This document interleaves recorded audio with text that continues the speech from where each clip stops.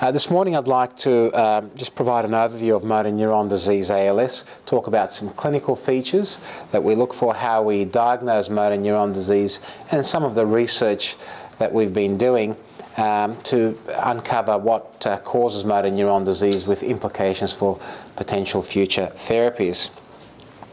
As you all know, motor neuron disease, or ALS, was diagnosed a long time ago in the 19th century by the famous French neurologist Charcot, and he described this, I think, in about the 1870s. And it was Charcot who first coined the term amyotrophic lateral sclerosis to describe two phenomena that he was observing. The first one was that there was atrophy or degeneration of the motor neurons, the nerves that move your muscles and help you breathe.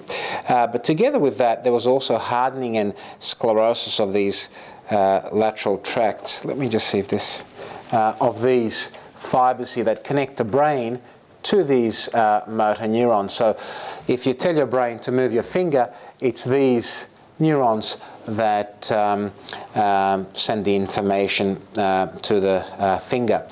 Now, that was quite an important observation, and Charcot himself said, well, something unusual is happening here, and he proposed the original theory that perhaps motor neuron disease starts in the brain, and that's why one gets motor neuron disease. MND ALS is quite an interesting disorder. It's probably the commonest of all the acquired motor neuron diseases. In the USA, it's known by the name Lou Gehrig's disease because of this famous New York Yankees player who died from motor neuron disease at the age of 38. In Australia, we've had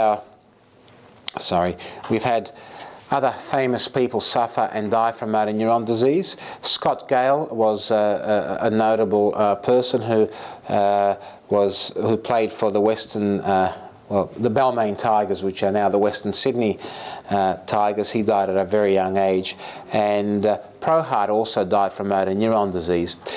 So motor neuron disease does not discriminate. It affects the sort of the cross-section of our society, but it seems to be somewhat more prevalent in sports people.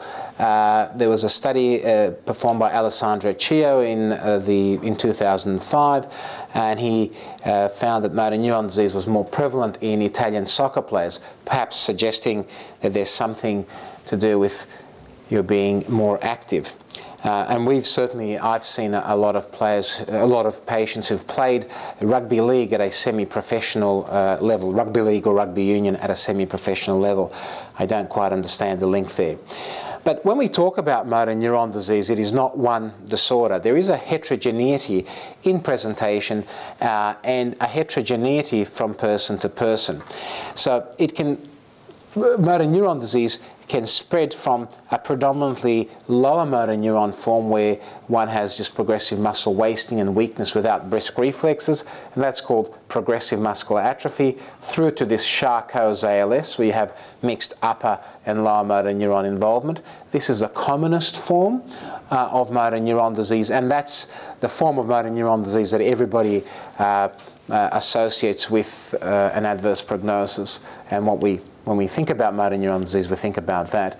And then right through here is the so-called predominantly upper motor neuron form of primary lateral sclerosis, where those nerves, the corticomotor neurons that connect the brain to your spinal cord, are predominantly affected. Now, at the polar extremes, the PMA and the PLS, these forms have a better prognosis. They have a slower progressive disease course for whatever reason. And I think if we could uncover what those reasons are, that would be quite important in developing a treatment strategy. More recently, motor neuron disease we've changed in the way that we think about this disorder from being a purely neuromuscular disorder to being a neurodegenerative disorder, and really affecting the whole motor system, starting from the frontal lobes in the brain right through down to the spinal cord. There's an overlap between ALS and frontotemporal dementia, and the recent genetic discovery, which I'll talk about, the CNINORF gene, underscores that. So what about the prevalence? Well, in its commonest forms, the ALS or the Charcot's form of motor neuron disease, the prevalence is about 4 to 6 per 100,000. And there are about 12 to 1,400 cases in Australia in any one time. The median survival was about 3 to 5 years. And if I was giving this lecture, say, 12 months ago, I would say that one Australian dies from this condition every day. But that's been doubled now, so 2 Australians die from this condition every day. Now, how do we diagnose this condition? Now, it is very difficult to diagnose because it is often under-recognised not only by general practitioners and other non-neurologists, but even neurologists themselves. And part of the problem is that there is no one test that can tell you, well, this is motor neuron disease. And that's why there's a lot of umming and ahhing and uncertainty from neurologists, even those neurologists who see motor neuron disease patients. But at the crux of the diagnosis is finding a combination of what we refer to as upper and lower motor neuron signs. So upper motor neuron signs are, very brisk reflexes, increased tone, a funny speech, or what we call a spastic speech, which signifies involvement of these corticomotor neuronal fibers, these nerves that connect the brain to the motor neurons, together with muscle wasting, weakness, muscle twitching, or fasciculations. So you need to have a combination of these 2 clinical features in one region. Arm is one region, a leg is another region, to make the diagnosis. This is why taking a proper history and examining the patients thoroughly is absolutely crucial. Based on that, people have developed various criteria. You would have heard of the Ellis-Coriel criteria, which looks at a specific level of certainty. These are mostly research criteria, and in clinical practice they provide guidance. And again, what they stress is that you have to find these upper and lower motor neuron features in a number of different regions. The other thing that is also important is progression. So sometimes when you see a neurologist, they may not be sure whether you have motor neuron disease or not, and people don't want to jump at that diagnosis because of all sorts of implications that it has. So often what we will do is say, well, let's see how the disease evolves over the next 3 to 6 months. And invariably, motor neuron disease has this characteristic in its typical form, the ALS form, to progress over a period of 6 months. So this is what somebody with motor neuron disease looks like. Typically one sees wasting of the hands, you see wasting of the tongue and twitching in the tongue, you see wasting of the muscles around the shoulder girdle, okay, and around the front of the shoulder. So it's a progressive motor syndrome. One unique feature of motor neuron disease is what we refer to as the split hand. So the split hand refers to this funny pattern of wasting in ALS, which is almost specific for this disorder, whereby the lateral part of the hand, this muscle here is called the first dorsal interosseous, and the thumb part, the thenar eminence here, become preferentially wasted when compared to the more medial part of the hand.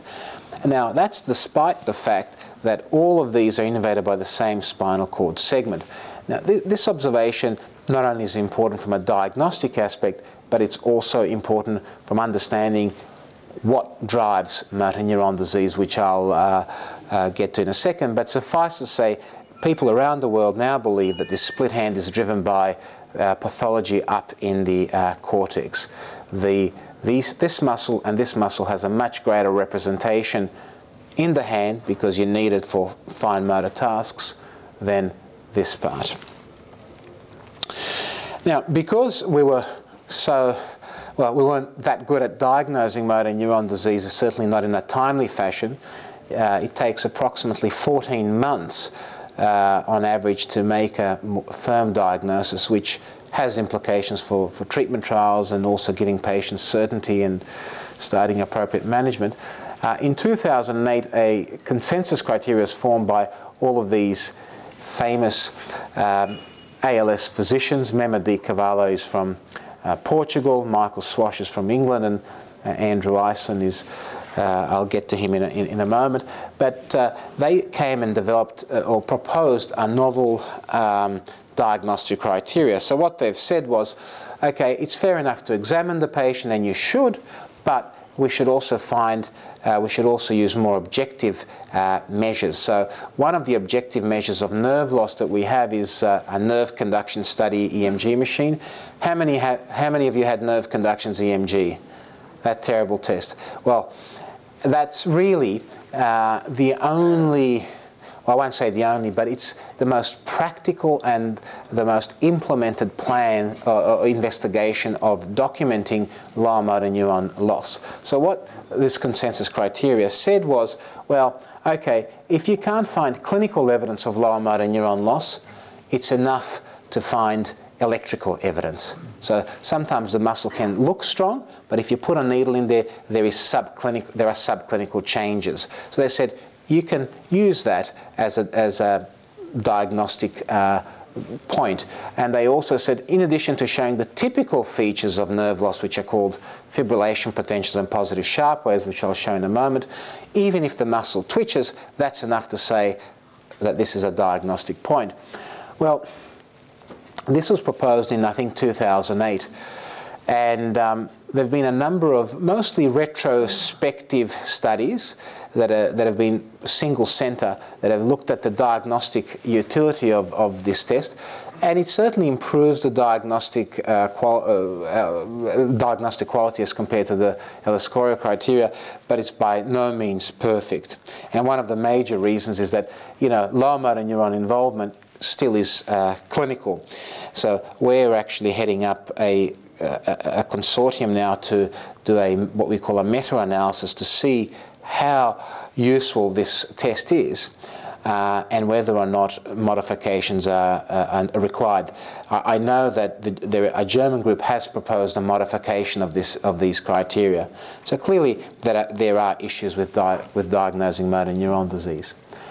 And part of the issue is that the conditions that can mimic or look like motor neuron disorders are so vast, as you can see here. Number of different conditions, including what we call autoimmune neuropathy, a condition called multifocal motor neuropathy, CIDP, cramp fasciculation syndrome, and so on. All of these things can look like motor neuron disease, and you don't want to miss this because they are treatable. If you miss it, and you don't treat it at the right point in time, you can get irreversible nerve loss even from these conditions, and people will be rightly unhappy with you. But it's also important to exclude other conditions like myasthenia gravis, various disorders of muscle, and importantly, various structural lesions. So when I see a patient with motor neuron disease, apart from doing a detailed clinical history and an examination, we also do these whole host of tests, including nerve conduction studies, EMG, but MRI of the brain and the whole spinal cord is a must. And this is what a nerve conduction study looks like. So this is a healthy motor neuron. This is a motor neuron that's dying. So if you put a needle in there, this death signal is indicated by these little potentials called positive, these are fibrillation potentials and positive sharp waves. It just tells you that the muscles there have lost their nerve supply, and if you wait for about 3 months, this nerve tries to sort of remodel, tries to grow back onto the muscle, and you get these so-called chronic neurogenic changes, the big motor units that are polyphasic. So that tells you that there is what we call chronic damage. You need both 1 and 2 to be sure that this is motor neuron disease.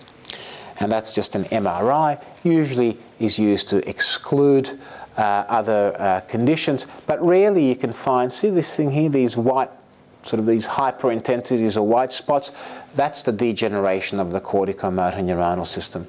Unfortunately, that's not very specific or sensitive for motor neuron disease, and speaking to some of my colleagues who are interested in more up-to-date MRI technologies, the biggest problem is that there is variability from person to person that prevents us from using these techniques as a routine diagnostic test to pick up MRI signals. So once we've made the diagnosis, well, what about the pathophysiologies? Why do people get motor neuron disease? Well, the short answer is we don't know.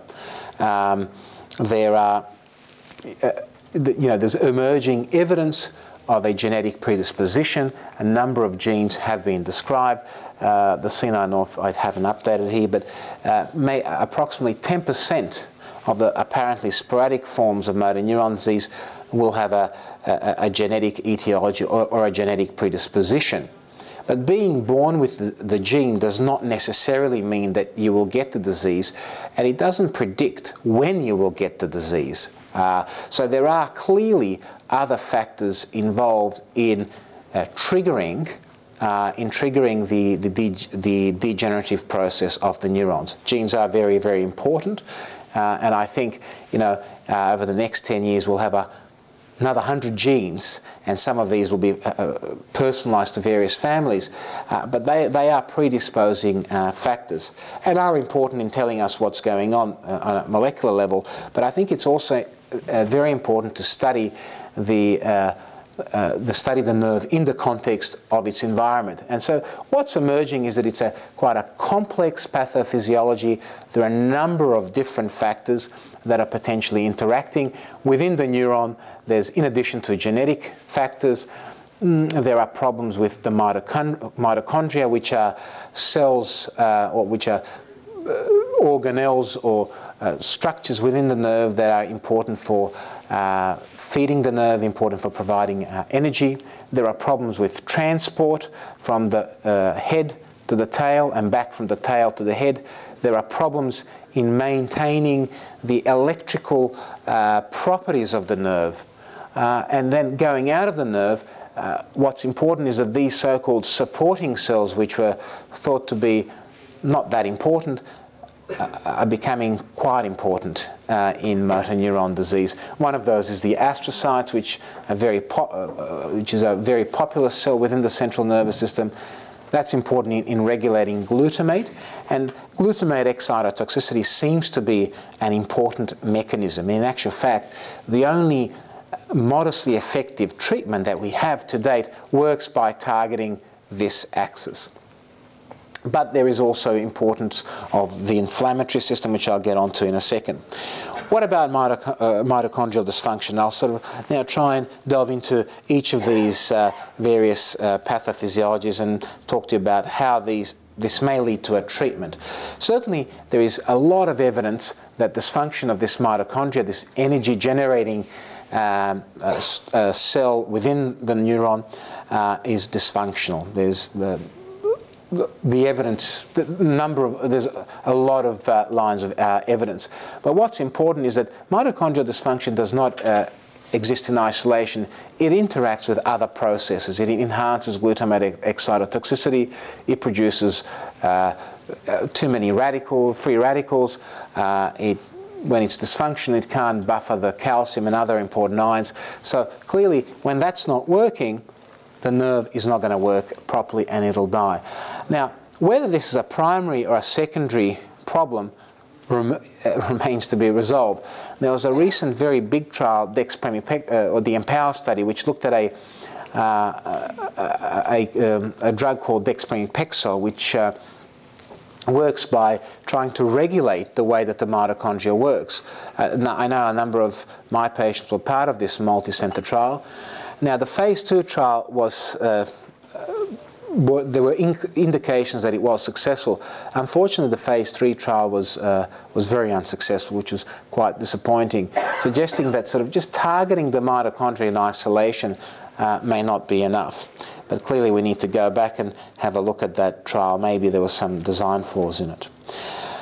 And then the glutamate excitotoxicity. Now, how does this work? Well, as I explained, the humans have evolved a highly sophisticated corticomotor neuronal system that connects the brain to the motor neurons. And the greatest density of these corticomotor neuronal projections seems to be in the hand. Now this system is quite important for precise tasks, for writing, for fine finger movements, etc. And it is this system that is believed to be a conduit of motor neuron disease. That is, something happens up here, there's cortical disinhibition, and something basically goes wrong here, and eventually what happens is that there is excessive activity of these neurons which project onto the motor neuron, and they bombard the motor neuron with glutamate. At the tail end of the process, the motor neurons themselves are vulnerable for a whole range of factors, and eventually the motor neuron gives up and dies. And so this is the premise of the glutamate excitotoxicity theory. It's what Charcot believed. He believed that the motor neuron disease started here. And Andrew Eisen, the famous Canadian ALS physician in 1992, encapsulated this by saying, well, motor neuron disease is primarily a disorder of the motor cortex, and that's where it begins. This is where we should be focusing our efforts on. And then the motor neuron degeneration is secondary to that. The counter theory was the so-called dying back hypothesis, where some physicians propose that the disease starts here and a toxic factor goes up to the motor neuron and destroys it. I think that theory is probably, I don't think anybody believes that theory at this stage, including the proponent of that theory, Michael Swash. I think he's coming around to the fact that it's either starts in the brain or it's a multi-focal mechanism. And we still need to elucidate that. But our research through Westmead and in collaboration with Professor Matthew Kiernan was aimed at really trying to dissect out or try to determine this in a better way. So one of the ways that we can measure brain excitability is by stimulating the brain with what's called a transcranial magnetic stimulation. So you give a magnetic pulse which then electrically stimulates the brain, and you send a signal and you record a response from the muscle. So there is a normal level of excitability in everybody. So people can either have a normal level of excitability, they can be inexcitable, that is, no matter how much current you put through here, and there's a certain maximum output, you cannot stimulate the neurons, or the nervous system can be hyperexcitable, which means you need less current. And so our research from, you can see here I've published the first paper way back in 2006, 8 years ago. It's a long time ago. It doesn't seem that long ago. We found that, so these are controls up here, and this is your level of excitability. So this is what's fairly normal in healthy controls, and I was one of those healthy controls. And what we find is if you look at motor neuron disease patients, they are significantly less, which means you need less current to produce that response. So things are hyperexcitable. And what was important is that this hyperexcitability seemed to be more prominent if you had more arm involvement. And we thought that was because we were just recording from the arm. It's very hard to record from a throat muscle, and we haven't done that yet. We're trying to develop a technique of doing that.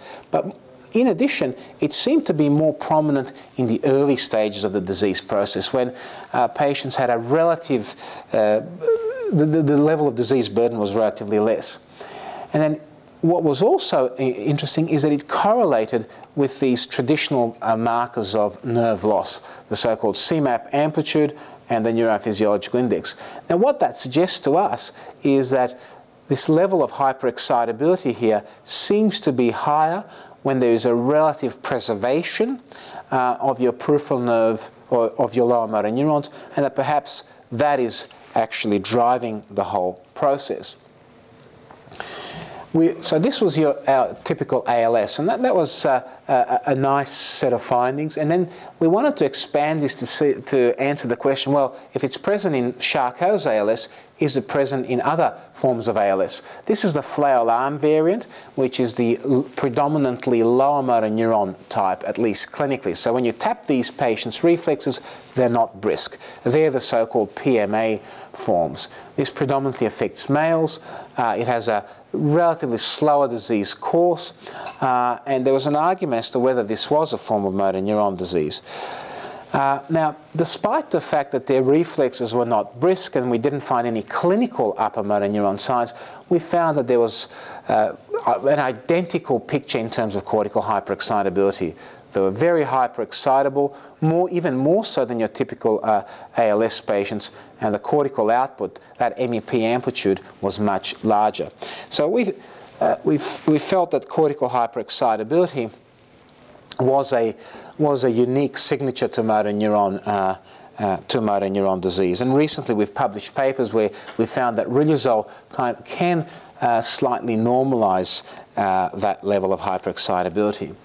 Now, what about the genes? So we next looked at genetic forms of ALS, and in collaboration with Professor Nicholson, who's in the audience, we recruited a number of families with the superoxide dismutase 1 gene. This is the first gene that was described in ALS, and it was probably the commonest gene at that time. Recently, the C9orf gene has taken over, and I'll talk about that in a moment. So the SOD1 gene comprised about 10% of all cases, about 20% of all familial cases, and there are, at last count, there were over 150 different mutations, perhaps even more now.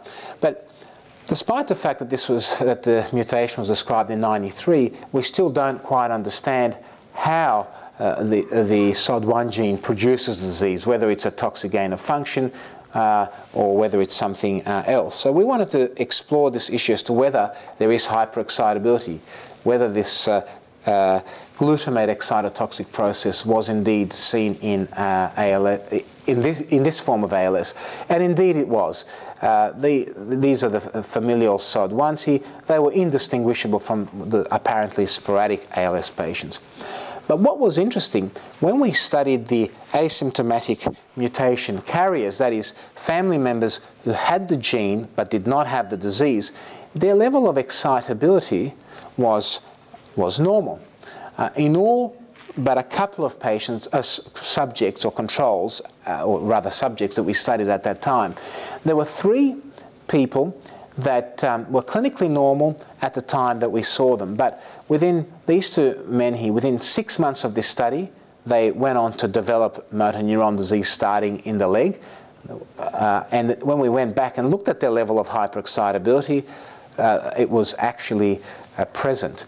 And then this 3rd person here was followed for a period of 3 years, and we found that there was a 40% increase in hyperexcitability from study 1 to study 2. And in 2007, this person developed motor neuron disease. So that to us suggested that hyperexcitability may be a factor that predates or develops before the onset of motor neuron degeneration, corroborating some animal studies that had suggested that in the SOD1 mouse model, the first change occurs up in the cortex. But these studies are still ongoing, and we need to further verify them. Now, since then, or after that, Professor Garth Nicholson and Ian Blair, together with a multinational collaboration, discovered 2 further genes, the TDP43 and the fuzz genes. These are less prominent or less frequent than the SOD1 gene, but they produce almost an identical ALS phenotype, with the exception of FOS. FOS seems to have a more lower motor neuron phenotype. But anyway, and there's been a whole range of ways that these mutations cause the disease, but what's important, the discovery of these 2 genes heralded this sort of DNA RNA binding protein theory. So these 2 proteins are very important in helping the cell regulate the way it actually deals with its DNA and the way it produces its proteins, and so they're quite important fundamental proteins. And what they found in pathological studies is that you have these inclusions of TDP and fuzz. So they were precipitating out. These mutations were making these proteins stickier, clogging up the cell, and the cell just couldn't work. How these cells, or how these mutations produced motor neuron disease, is still not known. but perhaps one of the ways is that the cells, which are these proteins which are normally produced and have to get out into the cytosol to do their work, for some reason don't get there because of the fact that they can't be transported. But a lot of work is being done on this, and there have been some groups that have actually looked at ways to try and try to clear out these proteins from the cells to see whether that'll be beneficial. So this is just showing where the mutations are. But what is interesting, we studied a family with the FOS mutation, and again, they had a similar picture. They were hyperexcitable. So irrespective of whether you've got your SOD1 mutation or your TDP43 or rather a FUS mutation, this brain this upregulation of brain excitability seems to be an important common signature to motor neuron disease. So perhaps there are a number of different ways we get there. Maybe there's one way, we don't know. But at the output end, this hyperexcitability seems to be very important and would explain why riluzole would work. And more recently, there's the discovery of the C9orf gene that was linked with a mutation on chromosome 9p21, the ALS FTD phenotype. Now, this is quite important because this was probably one of the most important discoveries in understanding where motor neuron disease fits on the spectrum of disorder. So it was no longer just a neuromuscular disorder. It actually fitted on the continuum with a dementia, frontotemporal dementia. And what subsequently people have found, and even prior to that, but subsequently even more so, is that there are subtle changes in cognition in patients with motor neuron disease, especially with this mutation. There are also changes at an MRI level. So ALS is not just a disorder of the motor neurons. It affects the whole of the frontal motor system. And this is just reiterating that there is disease affecting the frontal lobes. Now, in terms of the C9orf mutation, it was really identical in its clinical presentation to your typical sporadic ALS. You know, you had brisk reflexes, you had progressive loss of muscle, etc. The only thing that perhaps suggested that the only clinical thing that suggested perhaps one might have C9orf mutation is if you have more behavioural or cognitive problems. They seem to be a little bit more overrepresented in this disorder. But what is also interesting is that even if you're born with the C9orf gene, you may or may not get ALS. Some people may get ALS MND, others may get frontotemporal dementia, others may get both. So there's a lot of work now gone into trying to find out how this mutation causes disease and why there is variability in the expression of disease from one family member to the next. But again, cortical hyperexcitability is again a signature of this disorder, or of this mutation. And that's just, I'll just skip there. What is, as I mentioned, there's a lot of basic molecular work going on trying to find out how this disease, how the mutation produces disease. We know that perhaps there's less production of this protein that's encoded by this gene, and both in the frontal cortex but also at a more general level. And to date, there have been at least 5 different types of mechanisms that have been proposed. I won't go into them, but suffice to say, we don't understand how it produces disease. And just changing text slightly in the last 10 minutes, one of the things that we've become more and more interested in is the role of autoimmunity.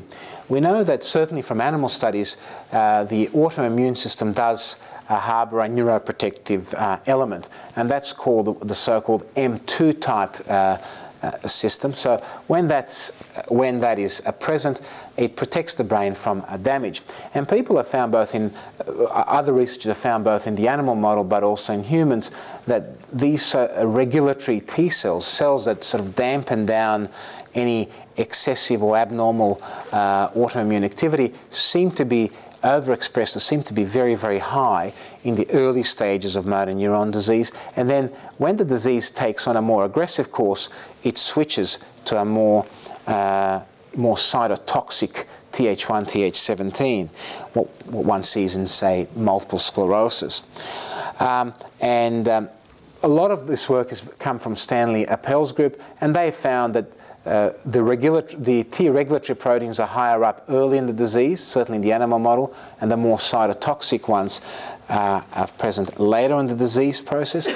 And what was important was that in patients that had a slower rate of progression, they seemed to have more T regulatory cells, whereas those people that had a faster or more accelerated course seemed to have less T regulatory cells.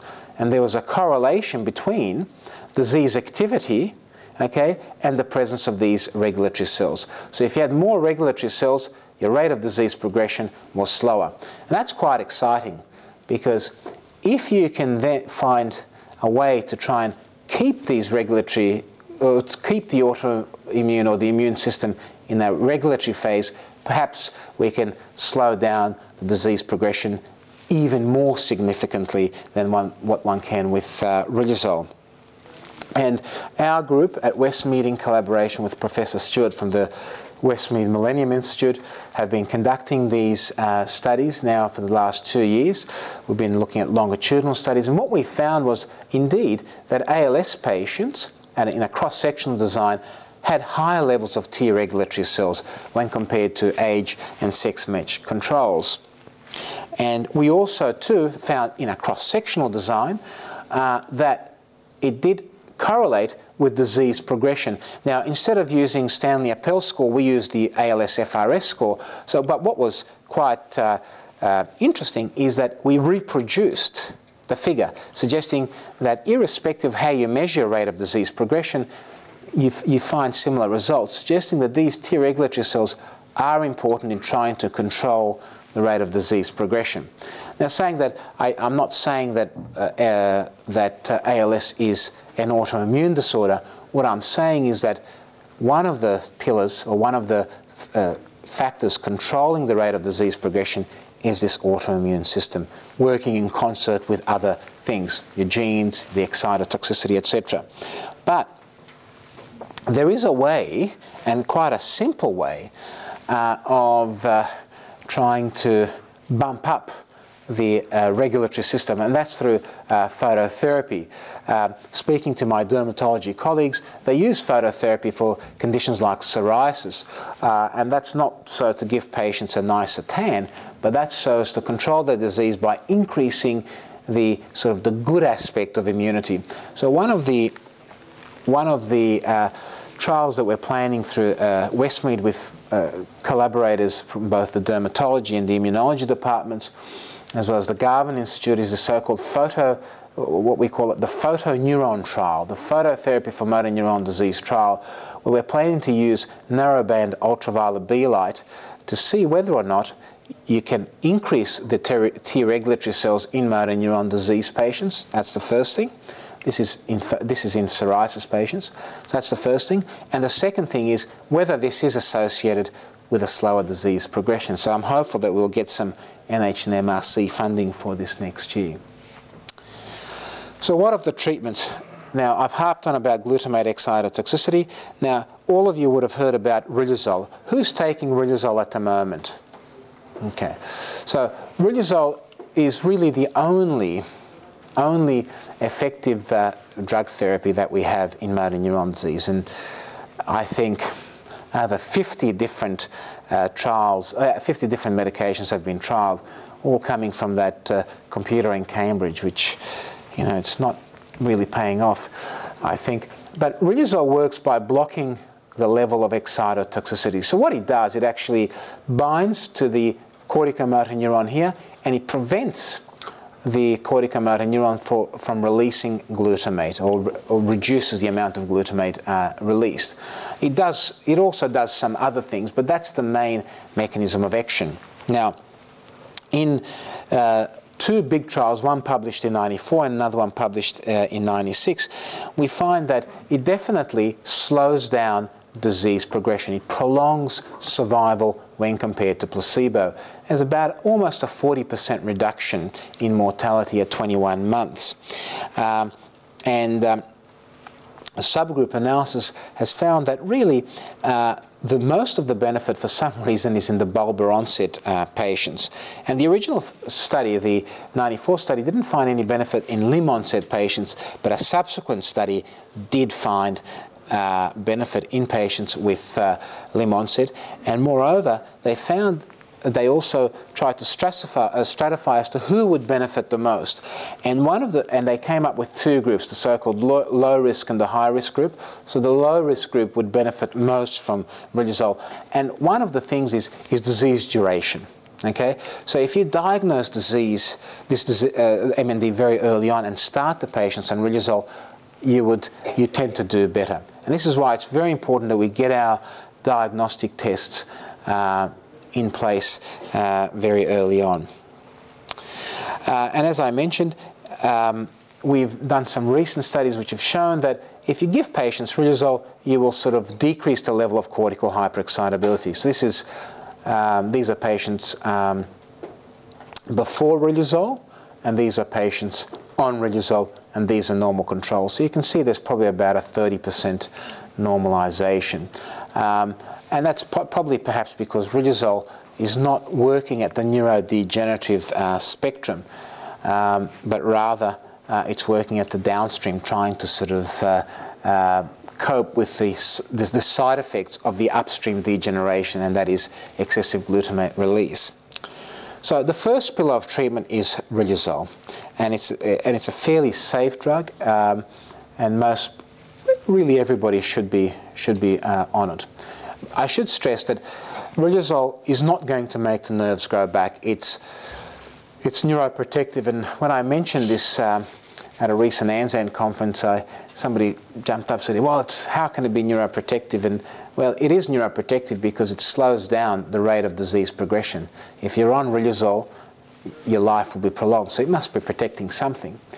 But in addition to riluzole, there's a whole range of other things that need to be addressed, and these are all addressed through a multidisciplinary clinic. Now, the multidisciplinary clinics are absolutely important.